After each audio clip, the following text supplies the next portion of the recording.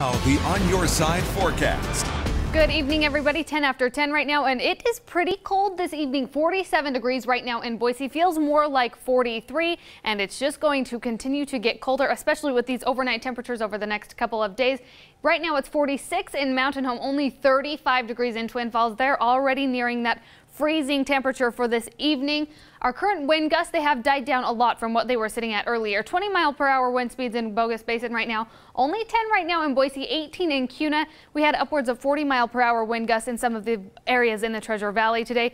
Not enough to blow your garbage can down the street or into your neighbor's yard like we've all had before, but enough to knock them over. My hair was all over the place as I left off for work this morning, so it was pretty windy. Those temperatures felt a little bit cooler than what we were expecting. 32 degrees will be the overnight low in Boise tonight. 29 in Mountain Home, 34 in Ontario, not quite reaching that freezing benchmark, 28 in Idaho City, only 12 degrees overnight in Stanley tonight. This is a look at the clouds we'll be seeing, not a whole lot of anything, but this is the freeze warning that's in effect from Ontario all through the Treasure Valley and clear into Twin Falls. Then this is a hard freeze warning in that Burley area just east of us in the Magic Valley. It's going to be cool, lots of snow coming down in those Magic Valley areas.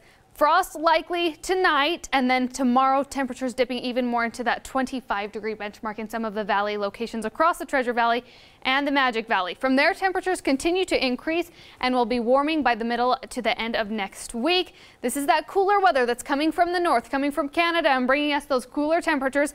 Montana is really cold, snow across the entire state. If you're in Yellowstone this weekend, you'll likely be snowed on, but there are pleasant temperatures just to our west. They're about mid-70s in the Portland area, and so that's kind of keeping our temperatures in the middle, and then we'll be warming up by the middle of next week.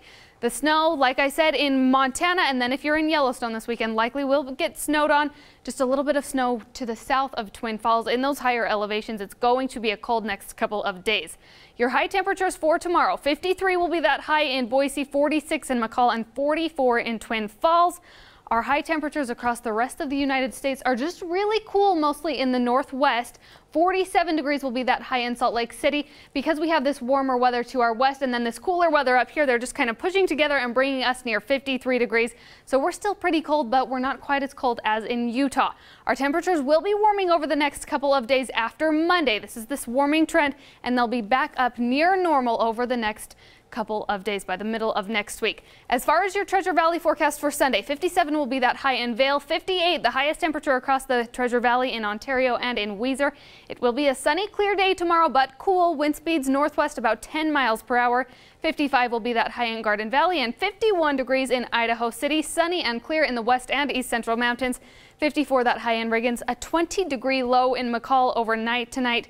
42 will be the high in Stanley, and the 20-degree low in McCall suddenly doesn't feel too bad. 12-degree low in Stanley overnight tonight. Our Magic Valley forecast really cold lows below freezing, 27 degrees in Twin Falls, and 46 will be that high tomorrow. Your extended forecast, we're warming back up for Monday. 56 degrees will be the high Monday, 60 for Tuesday, and then that warming trend just continues through the middle of next week and into the end of the week. 60 will be that high Tuesday, warming up near 64 degrees on Wednesday, 65 Thursday, and then right where we should be for Friday and Saturday. 66 and 67 degrees, that's right near average for this time of year. It's going to feel good. I'm over the end of fall-like temperatures. Yeah, well, so we might have some frosted windshields the next couple of days, If you've got, flowers outside, plants in the garden, they will Prepare. probably die, so bring them inside. Yes. All right, sounds good.